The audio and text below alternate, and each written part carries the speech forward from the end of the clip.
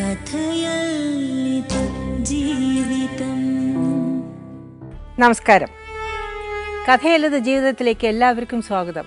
Amrita ടിവിയും Kerala state legal services അതോറിറ്റിയും ഒന്നിക്കുന്ന ഈ പരിപാടിയിൽ ഇന്ന് നമുക്ക് നിയമസഹായം നൽകുവാൻ ഇവിടെ എത്തിച്ചേർന്നിട്ടുള്ള KELSA panel members, judicial member ബഹുമാന്യ judge Shri MV George, advocate member Shrimati Bindu Sreekumar, സാമൂഹ്യ പ്രവർത്തക ഡോക്ടർ പൂജ.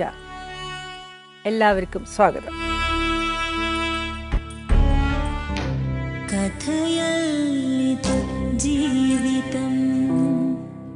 പറയൂ മുഹസീന, നഷ്ടപരിഹാരം നിങ്ങൾ എത്ര ഉദ്ദേശിക്കണേ? നഷ്ടപ്പെടുത്തി ഇത്രയും ചെറുപ്പത്തിലേ വേറെ കല്യാണം വന്ന് ചോദിച്ചു എന്റെ കുട്ടിനെ ഒന്നുകൂടി വിചാരിച്ചില്ലേ? ഇത്രയും ചെറുപ്പം എന്റെ കുട്ടി 10-21 വയസ്സായിട്ടുള്ളൂ. ഓന്റെ ഒറ്റ കാരണത്താലും അത് കുടിക്കാനും ഞാൻ ബ്രോക്കറുമായി അന്വേഷിച്ചു, ഞാൻ കല്യാണം കഴിക്കുകയും ചെയ്തു. ഇവര് പിന്നെ സ്വാഭാവികമായിട്ട് ഇതേമാതിരി കാണിക്കുന്നത് ഞാൻ എന്ത് ചെയ്യാനാ? എന്റെ കുടിക്കാരൻ എന്റെ പെങ്ങൾ, ഈ ഒരു പെങ്ങളാണ് ഒക്കെ കാരണം പേര്. ഈ ഒരു ഒറ്റ പെങ്ങള് രസൈ കൊളത്തൂർ രസൈ ആട്ടി വിട്ടുങ്ങളെ നേർക്ക് ഓളെ പേരിൽ എനിക്കും കേസ് കൊടുക്കാറുണ്ട്. രസനം ഞാൻ എന്തിനാണ് ഇവിടെ കസാലയിൽ ഇരിക്കുള്ളൂ, നീ ഇറങ്ങിപ്പോടിയായിരുന്നു. ഏതായാലും അവര് പറയുന്നു നിങ്ങൾ ചെയ്തു, നിങ്ങൾ പറയുന്നു അവര് ചെയ്തു. ഏതായാലും നിങ്ങൾ രണ്ടുപേരും കൂടെ ചേർന്നിട്ട് ആ കുട്ടിയുടെ ജീവിതം കൊള്ളാം. അതെ, എന്താണ് നഷ്ടപരിഹാരം വേണ്ടെന്ന് ചോദിച്ചപ്പോ അതിന് മറുപടി പറയാതെ ബാക്കിയൊക്കെ പറയണില്ല. ആ കുട്ടിയുടെ സങ്കടം എന്താന്ന് വെച്ചാൽ ഞാൻ പറയാം, ഞാൻ പറഞ്ഞില്ലേ തലാക്ക് ചൊല്ലിയിട്ട് ഇത് ചെയ്യണമെന്നുള്ളത്. അതാണ് ആ കുട്ടിക്ക് സങ്കടമാവണത്. അതിന്റെ ഉള്ളില് ഭർത്താവിന്റെ കൂടെ പോയി താമസിക്കാൻ പേടിയുണ്ടെങ്കിലും ഭർത്താവിനെ വെറുക്കുന്നില്ല ആ കുട്ടി. അല്ല, പണ്ടം വേണം, നഷ്ടപരിഹാരം വേണം, അത്രയും ഉള്ളൂ ആ കുട്ടിക്ക്. സത്യത്തിൽ ആ കുട്ടിയുടെ സങ്കടം ഇപ്പൊ ഞാൻ പറഞ്ഞ ആ വാക്കിലാണ് ആ കുട്ടി കരയണത്, ആ പൊട്ടി കരയുന്നത്. ആ തലാക്ക് എന്ന് പറയുന്ന വാക്ക് കേൾക്കുമ്പോൾ ഏത് പെൺകുട്ടിക്കും ഉണ്ടാവുന്ന ഒരു മാനസികാവസ്ഥയാണ് ഇപ്പൊ ആ കുട്ടിക്ക് ഉണ്ടായത്. മുഹസീന ശരിക്കും നല്ലോണം ആലോചിച്ച് പറയൂ എന്താ വേണ്ടതെന്നുള്ളത്. ഞാൻ ആലോചിക്കാനൊന്നുമില്ല. ഇത്രയും കാര്യം കുട്ടികളെ പോലും കാണാൻ വരാത്ത എന്തിനാ ഒരു ഭർത്താവെന്ന് പേരും പറഞ്ഞ് നടക്കണേ? റഷീദിനെ ഇഷ്ടമാണോ മുഹസിനയ്ക്ക്? മുഹസീന ചോദിച്ചതിന് ഉത്തരം പറയാൻ പറ്റുമോ? അല്ല, റഷീദ് ഇങ്ങനെ ഇതിന് ഇത്രയും ഡിഫെൻസീവ് ആവാതെ എന്നാ മുഹസീനെ പറഞ്ഞാൽ എന്തെങ്കിലും അർത്ഥം ഉണ്ടെന്ന് വിചാരിച്ച് ശരി എന്റെ ഭാഗത്തുനിന്ന് അങ്ങനെ തെറ്റുണ്ടെങ്കിൽ ഞാൻ ഇനി അങ്ങനെ ചെയ്യില്ല, നമുക്ക് നന്നായിട്ട് ജീവിക്കാം എന്ന് പറയാനുള്ളൊരു ഒരു മാനസികാവസ്ഥ എന്താ ഉണ്ടാക്കാത്തത്? എല്ലാത്തിനും ഇങ്ങനെ ചിരിച്ച് പുച്ഛിച്ച് തള്ളി. ആസിയ, അവര് ചോദിച്ചത് റഷീദിനോടാണ്. റഷീദ് ഉത്തരം പറയട്ടെ, നിങ്ങൾ ഇടയിൽ കിടന്ന് സംസാരിക്കണ്ട. ഞാൻ എന്തെങ്കിലും തെറ്റ് ചെയ്താലല്ലോ പ്രശ്നമുള്ളൂ. തെറ്റ് ചെയ്തിട്ടില്ല ഞാൻ. നിങ്ങൾ ഒരു തെറ്റും ചെയ്യാതെ അങ്ങനെ ഒരു ഭാര്യ അങ്ങനെ പോകുമോ? ഒരിക്കലും ഒരു ഭാര്യ ഭർത്താവ് രണ്ട് കുട്ടി ഇങ്ങനെ ഒരു വർത്താനം ആ ഒരു ഭാര്യയുടെ നിന്ന് വരുമോ? ഒരു തെറ്റും ചെയ്യാത്ത ദൈവതുല്യനായിട്ടുള്ള ഒരു ഭർത്താവിനെ പഴിച്ചു പോകില്ല. അത് ഉമ്മയ്ക്ക് അത്രമാത്രം കഷ്ടപ്പാടായി മക്കളെയും കൊച്ചുമക്കളെയും മകളെയൊക്കെ നോക്കുക എന്നുള്ള. അങ്ങനെ ഉമ്മ പറഞ്ഞ ന്യായമല്ലേ? നിങ്ങളുടെ കൂടെ പറഞ്ഞു വിട്ട് മൂന്നാമതൊരു കുട്ടിയായി വീണ്ടും ഇവിടെ വന്ന് നിൽക്കേണ്ട ഒരു ഗതികേട്ടിലേക്ക് വന്നു കഴിഞ്ഞാൽ മാത്രമല്ല, ഉമ്മ പറയുന്നത് വേറൊരു സാധനം. ഉമ്മ പറയുന്നത് എന്റെ തീരുമാനമല്ല, ആ കുട്ടിയുടെ തീരുമാനമാണെന്ന്. ഉമ്മയുടെ ധൈര്യത്തിലായിരിക്കും ഇപ്പൊ ഈ കുട്ടി തീരുമാനം എടുക്കണത്. അല്ല, മുഹസീനയ്ക്ക് തീരുമാനം എടുക്കാൻ പറ്റില്ല. കാരണം ഇനിയും റഷീദിന്റെ കൂടെ പോയി കഴിഞ്ഞാൽ എന്തെങ്കിലും പ്രശ്നം ഉണ്ടെങ്കിൽ ഉമ്മ തന്നെ നോക്കണം. അങ്ങനെ എന്റെ ചെറുതിനെ 10 മാസം പള്ളിയിൽ തലേന്ന് വരെയും പണിക്കോയതാണ്. അങ്ങനെ അധ്വാനിച്ചപ്പോ അതിനെ വളർത്തിണ്ടാക്കണേ. ഞാൻ അതിനിപ്പോ 11ാമത്തെ വയസ്സാത്. ഇവിടെ 10 മാസം പള്ളിയിലിട്ട് വെറുതെ വരെ പണിക്കോയി. ഇങ്ങനെയൊക്കെ വളർത്തിണ്ടാക്കിയാലും വരെ ഇവര് പറഞ്ഞതെന്ന് പറഞ്ഞാൽ കുടുംബ കോടതിയിൽ ഒരു കേസ് ഉണ്ടായിരുന്നു. അവിടെ ഒത്തുതീർപ്പിലായിട്ട് ഇയാളുടെ കൂടെ പറഞ്ഞു വിട്ടതാ. പറഞ്ഞു വിട്ടതിന് ശേഷം വീണ്ടും ഒരു കുട്ടിയായിട്ട് വീണ്ടും അവരെ പുറത്താക്കി. വീണ്ടും സംശയിക്കുന്നതിൽ എന്താ തെറ്റെന്താ? ഞങ്ങൾ പറഞ്ഞ നിർദ്ദേശത്തിനോട് ഇപ്പോ മോള് സഹകരിക്കാൻ തയ്യാറാണോ? അയാൾക്ക് വിരോധമില്ല, അയാൾ തയ്യാറാണ്. അയാൾ തന്നെ കോടതിയിലും പറഞ്ഞിരുന്നു. കോടതിയിലും പറഞ്ഞിട്ട് ഇനി അങ്ങനെ ഒന്നും ഉണ്ടാവില്ല. ഏത് കോടതിയില്? മലപ്പുറം കുടുംബ കോടതി കേസ് ഉണ്ടായിരുന്നു. അയാളെ വീട്ടിൽ കൂട്ടിക്കൊണ്ടിട്ട് അയാളെ പാടിന് പോവുക. എന്നിട്ട് വീട്ടിൽ ചീത്ത പറയുന്നത് ഫുള്ള് ഈ പറഞ്ഞ ഈ താത്തന്റെ മരം വരും. ഒരു ഫുഡ് കഴിക്കണോടത്തോ നോമ്പ് കാലം തന്നെ പോയത്. ഓനവിടെ ഒരു അടുക്കളയില് ഒരു മേശ ഉണ്ടായ്മ വന്നിരിക്കുന്നിട്ട് ഇങ്ങനെ ചെവിയിൽ കുത്തുന്ന വരും അനിയനും ചെവി കുത്തുന്ന വർത്താനം അല്ലാതെ പറയില്ല. അല്ല, അത് വീണ്ടും നമ്മുടെ ഇതിൽ നിന്ന് മാറിപ്പോവാണ്. അതല്ലല്ലോ മാഡം പറഞ്ഞത്. സെപ്പറേറ്റ് വീട് കുട്ടി അതാ പറഞ്ഞ കോടതിയിൽ ഒപ്പിട്ട് ചെയ്തിട്ടും എന്നെ കൊണ്ടുപോയിട്ട് ഇതാണ് ചെയ്തേ. അല്ല അവിടെ പറയുന്നില്ലല്ലോ വീട്ടിലത്തോട്ട് ആരും കയറാൻ പാടില്ല, കുടുംബ വീട്ടിലേട്ടാണല്ലോ കൊണ്ടുപോയത്. അപ്പൊ നാച്ചുറലി എല്ലാവരും വരും. ഇതിപ്പോ അങ്ങനെയല്ലല്ലോ. ഇവിടെ വ്യത്യാസമുണ്ട്. കുട്ടിനെ ഇപ്പൊ ഞാൻ ഗർഭിണിയായിരിക്കുമ്പോ ഇയാള് പറഞ്ഞു ഞാൻ പഴയ പോലെ ആവില്ല, നന്നായിക്കോളാന്നൊക്കെ പറഞ്ഞ് കേസൊക്കെ എന്നെ കൊണ്ട് ഇതാക്കിച്ചു. അത്രയും പോലും എന്താ ഇനി ഞാൻ എന്ത് വിശ്വസിച്ചാ അയാളെ വിശ്വസിക്കുക? ഒരു വാക്കൊക്കെ ഞാൻ വിശ്വാസം വരുന്നില്ല. അല്ല, കുടുംബക്കോടതിയിലെ ഒത്തുതീർപ്പിൽ നിന്നുള്ള ഒരു വ്യത്യാസം ഇവിടെ വീടെടുത്തിട്ട് പിന്നെയും പറ്റിച്ചു. അല്ല അതാണ് ഞങ്ങളൊക്കെ പറയുന്നത്. കുടുംബ കോടതിയിൽ നിങ്ങൾ അവിടെ പോയി താമസിക്കുക എന്നുള്ള വ്യവസ്ഥയല്ല ഇവിടെ. നിങ്ങൾ വേറെ ഒരു വീട്ടിൽ, ആ കുടുംബ വീട്ടിലേക്കോ ആ കുടുംബത്തിലെ ആൾക്കാരുടെ വീട്ടിലേക്കോ അല്ല നിങ്ങൾ പോണത്. നിങ്ങളുടെ ഭർത്താവ് മാത്രം താമസിക്കുന്ന ഒരു വീട്ടിലേക്ക്, വാടക വീട്ടിലേക്ക് എടുത്ത് മാറി താമസിക്കാനാണ് ഞങ്ങൾ പറയുന്നത്. ഇതിന് നിങ്ങൾ തയ്യാറാണോ? അവസാനമായിട്ട് ആ മക്കൾക്ക് വേണ്ടി അങ്ങനെ ഒരു ശ്രമത്തിന് നിങ്ങൾ തയ്യാറാണോ? അങ്ങനെയാണെങ്കിൽ ഇവിടെ വ്യവസ്ഥ വെക്കാം. ഒരു കൊല്ലത്തേക്ക് ഒരു കൂട്ടുകാരും വരുത്. ഈ ഒരു കൊല്ലം കഴിഞ്ഞിട്ടും നിങ്ങൾക്ക് വീട്ടിലും യാതൊരു പ്രശ്നവും ഇല്ലെങ്കിൽ നിങ്ങൾക്ക് അത് തന്നെ തുടരാം. ഇല്ലെങ്കിൽ നിങ്ങൾക്ക് ഈ ഒരു കൊല്ലത്തിൻ്റെ ഇടയിൽ എന്തെങ്കിലും പ്രശ്നങ്ങൾ ഇയാൾ ഉണ്ടാക്കുകയാണോ, ഇല്ലേ നിങ്ങളെ തല്ലുക, ഇല്ലേ നിങ്ങളുടെ കാര്യങ്ങൾ നോക്കുന്നില്ലെങ്കിൽ നിങ്ങൾക്ക് തീർച്ചയായിട്ടും കോടതിയെ സമീപിക്കാവുന്നതാണ്. അതിന് തയ്യാറാണോ എന്നുള്ള ഒരു ഇതേ ചോദിക്കുന്നുള്ളൂ. നിങ്ങളുടെ ഇഷ്ടം. ഞങ്ങൾക്ക് പറഞ്ഞു തരാവുന്നതൊക്കെ പറഞ്ഞു തന്നിട്ടുണ്ട്. നിങ്ങളുടെ ഇതിനനുസരിച്ച് ഒരു ശ്രമം നടത്തുന്നതിൽ വിരോധമുണ്ടോ എന്ന് മാത്രമേ ഞാൻ ചോദിക്കുന്നുള്ളൂ. ആ കുട്ടികൾക്ക് വേണ്ടിയിട്ട് കൊടുക്കാനുള്ള ഗോൾഡും തിരിച്ചു കൊടുക്കണം. അതൊക്കെ കൊടുക്കണം. ഗോൾഡും പൈസയും ഒക്കെ നിങ്ങൾക്ക് തിരിച്ചു തരണം. അത് തന്നിട്ട് അങ്ങനെ താമസിക്കുമ്പോൾ ഒരു കാര്യം കൂടെ ഞാൻ വ്യക്തമാക്കാം. ഇതിൽ ഏതിപ്പോൾ അയാളുടെ കുടുംബക്കാർ വന്നാൽ നിങ്ങൾക്കും, നിങ്ങളുടെ കുടുംബക്കാർ വന്നാൽ അയാൾക്കും ഈ വ്യവസ്ഥയിൽ നിന്ന് മാറി എന്നറിയുമ്പോൾ നിങ്ങൾക്ക് പോലീസ് സ്റ്റേഷനിൽ കൊണ്ടുപോയിട്ട്, ഇല്ലെങ്കിൽ കോടതിയിലോ ഞങ്ങൾ പറഞ്ഞ വ്യവസ്ഥ പാലിച്ചില്ല, അയാൾ പാലിച്ചില്ല, അതുപോലെ കോടതിയിൽ കൊണ്ടുപോയി കേസ് കൊടുക്കാനും നടപ്പാക്കിയെടുക്കാനും നിങ്ങൾക്ക് അവകാശമുണ്ട്. അതുകൊണ്ട് ഇവർ വരരുത്, എഴുതി വെച്ചാലും സാരമില്ല, നമ്മളൊന്ന് പോയാൽ എന്ത് ചെയ്യാനാണ് എന്ന് രണ്ട് കുടുംബക്കാരും വിചാരിക്കരുത്.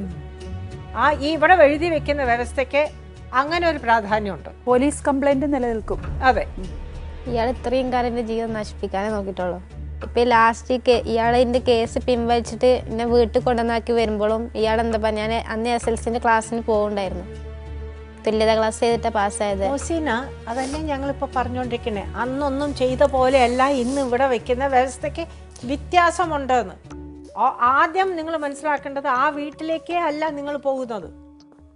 ആ വീട്ടിലേക്കോ ആ വീട്ടിലെ ആൾക്കാരോ ആയിട്ടോ യാതൊരു തരത്തിൽ ബന്ധവും ഇല്ലാതെയാണ് നിങ്ങൾ ജീവിക്കാൻ പോകുന്നത്. പക്ഷെ എന്നാലും ഇയാളെ വീട്ടുകാരെ വാക്ക് തന്നെ കേൾക്കുള്ളത് എത്ര എങ്ങനെ ആയാലും. ഇത്രയും കാലം ഞാൻ അതേ കണ്ടിട്ടുള്ളൂ. അത് തെറ്റാണ് മോസിന. കാരണം അത് കണ്ടിട്ടുണ്ടായിരിക്കും, ശരിയായിരിക്കാം. പക്ഷെ ഒരു വർഷത്തെ വിട്ടു നിൽക്കുന്നു. രണ്ടാമത് പോലീസ് കംപ്ലൈന്റ്, ഇത്രയും പ്രശ്നങ്ങൾ ഇതെല്ലാവരും അറിഞ്ഞു. അപ്പൊ ഒരാൾക്ക് ചേഞ്ച് വരാൻ പാടില്ലേ? സ്വന്തം ഭാര്യയും മക്കളെയും വിട്ടു നിൽക്കുമ്പം റഷീദിന് എന്തുമാത്രം വിഷമമുണ്ടെന്നുള്ള നിങ്ങൾക്ക് അറിയുന്നില്ല. കുട്ടികളെയും കൊണ്ട് നിങ്ങൾ നിൽക്കുമ്പം നിങ്ങൾക്ക് എന്ത് വിഷമമുണ്ടെന്ന് റഷീദും മനസ്സിലാക്കുന്നില്ല. അതാ ഇവിടുത്തെ പ്രശ്നം. അത് മാറിയിട്ട് ഒരു ഒറ്റ റൂമാണെങ്കിലും മതി. അധികം റൂമുള്ള വീട് വേണ്ട. കാരണം ഒരു റൂമിൽ ഇരിക്കുമ്പോഴെപ്പോഴും മതി. റൂം കൂടുന്തോറും മനുഷ്യന്റെ മനസ്സിന്റെ അകലവും കൂടും. എന്തൊക്കെ പറഞ്ഞാലും ഒരു കൊല്ലമായിട്ട് നിങ്ങൾ മാറി താമസിക്കുന്നു. ഇവരെ സംബന്ധിച്ചിടത്തോളം അയാൾക്ക് തലാക്ക് പറയാനുള്ള സമയം കഴിഞ്ഞു. അയാൾ അതാണ് പറയുന്നത്. അയാൾക്ക് ഒന്നിച്ച് ജീവിക്കാൻ താല്പര്യമില്ല. അയാൾ ഇവിടുന്ന് അയാളെ പണ്ടോ മുതലൊക്കെ തെരഞ്ഞിന്റെ പേടിച്ചിട്ട് പറയാം. അല്ലാതെ ഒരിക്കലും അയാൾക്ക് ജീവിക്കാൻ ഒരു ഇഷ്ടമല്ല. ഇത്രയും കാലം എന്നോട് അതേ പറഞ്ഞിട്ടുള്ളൂ. അതെന്നെ അത്രയും ഉറപ്പിച്ച് പറയണത്. റഷീദ് എന്ത് പറയണ, ഈ തെറ്റുകളെല്ലാം ഇനി ആവർത്തിക്കില്ല, ഒരുമിച്ച് കൂടെ ഒരു സമാധാന വാക്ക് ഇതുവരെ പറഞ്ഞു കേട്ടിട്ടില്ല റഷീദിന്റെ. റഷീദ് നിങ്ങൾ തെറ്റ് ചെയ്തിട്ടില്ല എന്ന് ഞങ്ങളോട് എത്ര പറഞ്ഞിട്ടും കാര്യമില്ല. അള്ളാഹു ഇത് കണ്ടോണ്ടിരിക്കുന്നു.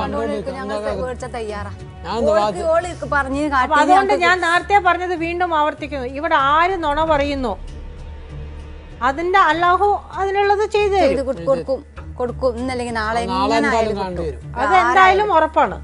അല്ലല്ല, അങ്ങനെ പറഞ്ഞ് രക്ഷപ്പെടുന്നത് കാര്യമൊന്നുമില്ല. അല്ല, ഇവര് അത് രക്ഷപ്പെടാൻ ആർക്കും ആവാം. ഇപ്പൊ നിങ്ങളുടെ സ്ഥാനത്താണ് 2 കുട്ടികളും ഇതേപോലെ കഷ്ടപ്പാട് നിങ്ങൾക്കാ വന്നിരുന്നെങ്കിൽ നിങ്ങൾ മോസീനെ പറയുന്ന പോലെ പറഞ്ഞേനെ. അപ്പൊ ഇത് അല്ല റഷീദിന്റെ അടുത്ത് പറയേനെ. അപ്പൊ നിങ്ങൾ നിങ്ങളുടെ ഭാഗത്തുനിന്ന് എന്നെ എന്തുകൊണ്ട് നിങ്ങൾക്ക് ഇവിടെ ഈ ഒരു അമ്മയുടെ ആങ്സൈറ്റി നിങ്ങൾക്ക് അറിയാം, അനുഭവിച്ച മകളുടെ വേദന നിങ്ങൾക്ക് അറിയാം, നിങ്ങൾക്ക് പറയാം ഇതൊരു ഓപ്പൺ ഫോറമാണ്. എന്തുകൊണ്ട് നിങ്ങൾക്ക് പറയുന്നില്ല? അതായത് ഇനി എൻ്റെ കയ്യിൽ നിന്ന് എന്തെങ്കിലും സംഭവിച്ചാൽ സംഭവിച്ചു, ഞാൻ അതിന് മാപ്പ് ചോദിക്കുന്നു, നമുക്ക് ഒരുമിച്ച് ഒരു കുടുംബമായിട്ട് ജീവിക്കാം, ഇനി എന്റെ ഭാഗത്തുനിന്ന് ഒന്നും ഉണ്ടാവില്ല എന്ന് പറയാൻ നിങ്ങൾക്ക് എന്താ അത്ര? ഞാൻ ഇത്രയും ഇരുന്ന് ഇവിടെ ഇരുന്ന് ആ കുട്ടിയോട് പറയേണ്ടത് നിങ്ങളായിരുന്നു. നിങ്ങൾ നേരിട്ട് ആ കുട്ടിയോട് ഒരു കാര്യം സംസാരിക്കുന്നില്ല. കല്യാണം കഴിച്ച് 7 വർഷമായി 2 മക്കളുള്ള അച്ഛനും അമ്മയും ഇരിക്കുന്നത്. നിങ്ങൾക്കറിയില്ല കുട്ടികളുടെ ഭാവി. നിങ്ങൾക്ക് ആ കുട്ടിക്ക് ധൈര്യം കൊടുക്കാൻ കഴിയുന്നില്ല. എന്തുകൊണ്ട് കഴിയുന്നില്ല എന്നുള്ള ആലോചിക്കുന്നുണ്ടോ? ഇനി ഒരിക്കലും ഞാൻ ഇതുപോലെ ചെയ്യില്ല, ആവർത്തിക്കില്ല, ഞാൻ ചെയ്തത് തെറ്റാണ് എന്ന് പറയാൻ നിങ്ങൾക്ക് പറ്റുന്നില്ല. ഇവിടെ എത്രയോ സംഭവങ്ങൾ അങ്ങനെ നടക്കുന്നുണ്ട്, നിങ്ങൾക്കത് പറയാൻ കഴിയുന്നില്ല. ഈ മണ്ണെണ്ണ കൊടുത്തത് പറഞ്ഞു ഞങ്ങൾ അംഗീകരിച്ചെങ്കിൽ ഞങ്ങൾ കൊടുത്തെങ്കിലല്ലേ സാറേ ഞങ്ങൾ അംഗീകരിച്ചു. നിങ്ങൾ അംഗീകരിക്കേണ്ട കാര്യമൊന്നുമില്ല. നിങ്ങൾ കൊടുത്തിട്ടില്ലെങ്കിൽ നിങ്ങൾ അംഗീകരിക്കേണ്ട കാര്യമില്ല. അത് ശരി തന്നെയാണ്, ഇല്ല ഞാൻ പറയുന്നില്ല. അല്ല, ഒരു ഭർത്താവിന്റെ വീട്ടിൽ മണ്ണെണ്ണ കുടിക്കേണ്ട സാഹചര്യം ഉണ്ടായിട്ടുണ്ടെങ്കിൽ ആ ഭർത്താവിന്റെ വീട്ടിലെ മറ്റംഗങ്ങളും അതില് ബാധ്യസ്ഥരാണ്. അത് ആദ്യം മനസ്സിലാക്കുക. എന്തായാലും അവര് സ്വയം കുടിച്ചോ ഇയാൾ കുടിപ്പിച്ചോ, എന്തായാലും മണ്ണെണ്ണ കുടിക്കുന്ന ഒരു സംഭവം ഉണ്ടായല്ലോ. അപ്പൊ അതിന്റെ ബാക്ക്ഗ്രൗണ്ട് നമുക്ക് മനസ്സിലാക്കാം. എന്തൊക്കെയോ ആ കുട്ടിക്ക് വിഷമം ഉണ്ടായതുകൊണ്ടാണല്ലോ ഇത് സംഭവിച്ചത്. അത്രയും മാത്രം ഉണ്ടായതുകൊണ്ടാണ് ചെയ്തത്. ഇപ്പൊ ഫുട്ബോൾ കാണാൻ പോയി, അപ്പൊ നിങ്ങക്ക് വിളിച്ചു പറഞ്ഞാ പോരാ? ഞാൻ വീട്ടിൽ നിന്നാണ് ഇറങ്ങി പോണത്. ഇവിടെ ഇത് കിടക്കണോടത്തുനിന്നാണ് നീച്ചു പോണത്. സ്വന്തം അടുത്ത് ജ്യേഷ്ഠന്റെ വീട്, ആ വീട്ടിലേക്കാണ് പോണത്. അല്ല വേറെ വിളിച്ചു പറയാതെ ഇരുന്നിട്ടൊന്നുമില്ല. പിന്നെ ഇപ്പം അവിടെ അത്രയും പോയി വന്ന് നിങ്ങൾ മൊബൈൽ എടുത്തപ്പോഴത്തേക്കുമാണ് ഓടിപ്പോയി മണ്ണെണ്ണ എടുത്ത് കുടിപ്പിക്കാനൊക്കെ ഈ പറഞ്ഞ രാത്രി 12 മണിക്ക് ചെയ്യുന്നത്. അതില് എന്തൊക്കെയോ ഒളിഞ്ഞു കിടക്കുന്നു.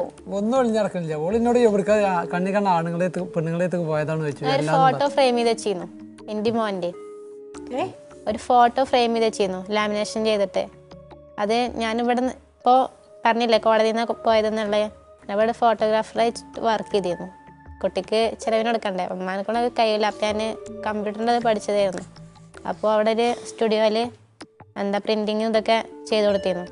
അപ്പോൾ കുട്ടിയുടെ ഫോട്ടോ എൻ്റെ ഫോട്ടോ ലാമിനേഷൻ ചെയ്ത് അത് നമ്മൾ നിൽക്കുന്നിടത്തല്ലേ നമ്മളെ കുട്ടിയുടെ ഫോട്ടോ മേടിച്ചിട്ട് ഞാൻ ഇവരെ വീട്ടിൽ കൊണ്ടുവന്ന് വെച്ചു. കുളി കഴിഞ്ഞ് വന്നപ്പോണ്ട് എൻ്റെ ഫോട്ടോ മാത്രം കട്ട് ചെയ്ത് വെച്ചാണ്.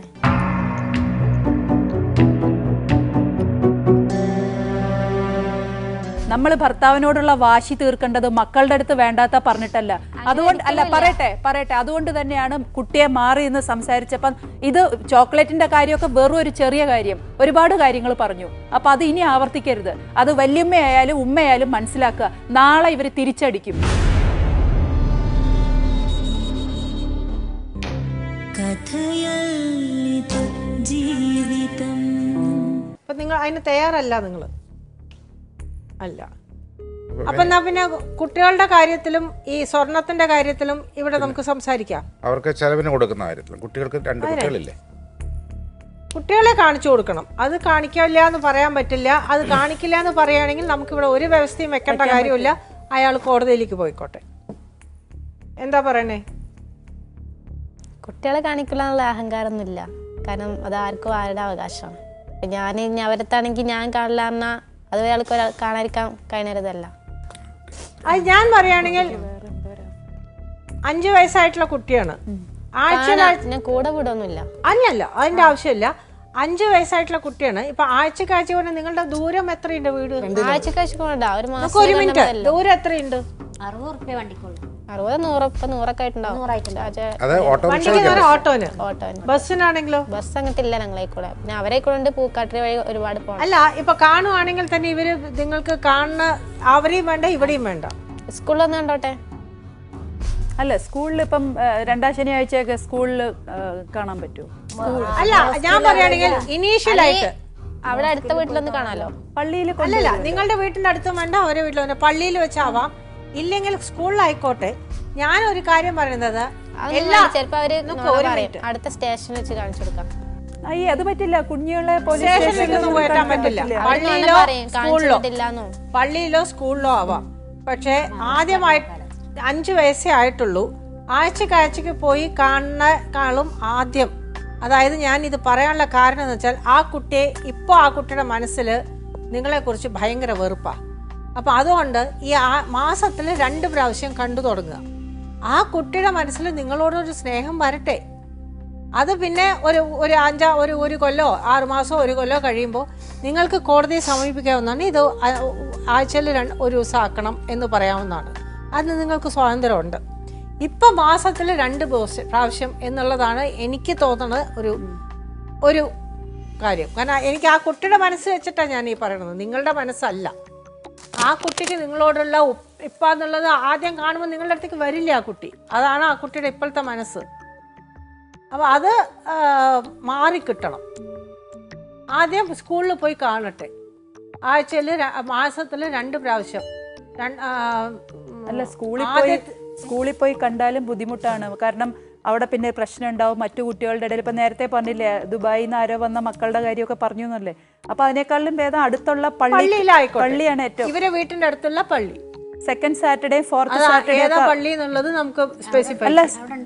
അങ്ങനെയാണെങ്കിൽ എല്ലാ മാസം 1-ാം തീയതി, മാസം ലാസ്റ്റ് 30-ാം തീയതി. അല്ല, അങ്ങനെയല്ല. സെക്കൻഡ് സാറ്റർഡേയും ആദ്യത്തെ സൺഡേയും അവസാനത്തെ സൺഡേയും. അല്ല, സെക്കൻഡ് സാറ്റർഡേ സ്കൂളില്ല.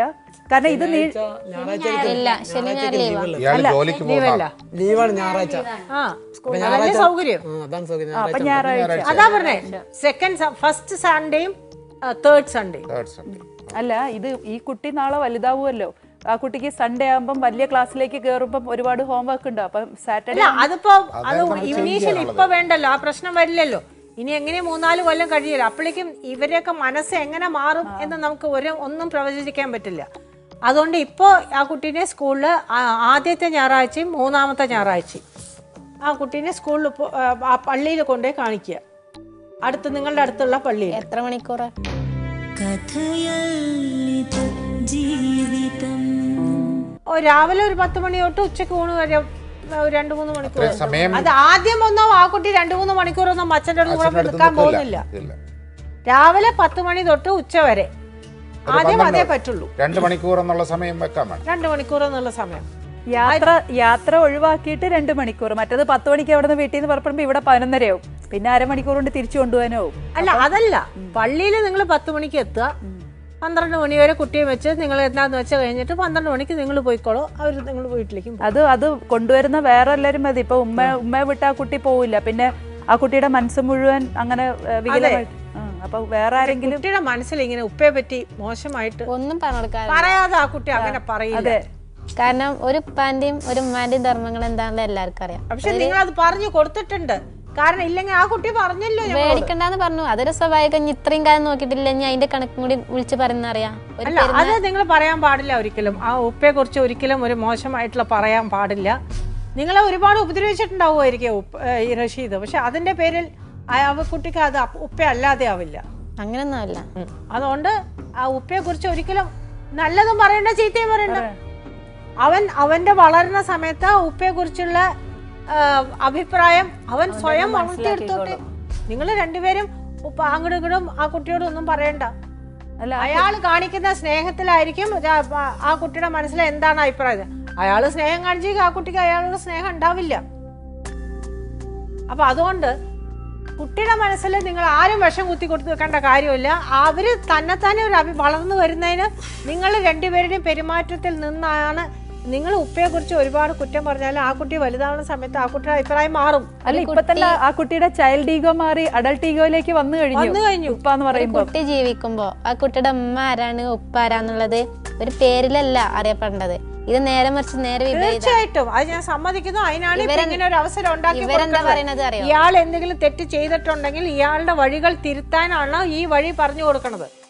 ഈ 1 കൊല്ലത്തിന്റെ ഇടയിൽ എന്തെല്ലാം നല്ല കാര്യങ്ങൾ അയാൾ ചെയ്യുന്നു, അയാൾ എത്രത്തോളം അയാളുടെ പെരുമാറ്റത്തിൽ നിന്നായിരിക്കും അദ്ദേഹത്തിന്റെ ഒരു എന്താ പറയാ നല്ല അഭിപ്രായമോ ഇല്ലെങ്കിൽ ആ കുട്ടിയെ തിരിച്ചു വേണം എന്നുള്ള ഒരു ഉപ്പയും വേണം എന്ന് ആ കുട്ടിക്ക് തോന്നുന്നു. അദ്ദേഹത്തിന്റെ പെരുമാറ്റവും അദ്ദേഹം കൊടുക്കുന്ന സ്നേഹവും അദ്ദേഹത്തിന്റെ ഇത്രയും നാൾ അവിടെ നിന്നപ്പോഴും ആ കുട്ടി ഇമ്മാന്ന് ഇത്രയും നാളെ പോലെ അല്ല ഇനി വരാൻ പോകുന്ന കാലം പറയാ. ആ കുട്ടിനെ പേരെ വിളിപ്പിച്ചത് ഒരു ഉമ്മാനെ പേര് വിളിപ്പിക്കുമ്പോ ആ കുട്ടിക്ക് വരാൻ പോണ ദോഷം എന്താണ്? അല്ലെങ്കിൽ നാളെ കുട്ടി നിങ്ങൾ റഷീദ് എന്ന് പറഞ്ഞ പേര് പഠിപ്പിച്ചു കൊടുത്തിരിക്കണം. ആ കുട്ടി ഞങ്ങളോട് പറഞ്ഞല്ലോ ഇപ്പാന്റെ പേരെന്തായിക്കുമ്പോ ഇല്ല എന്ന് പറയണ്ട.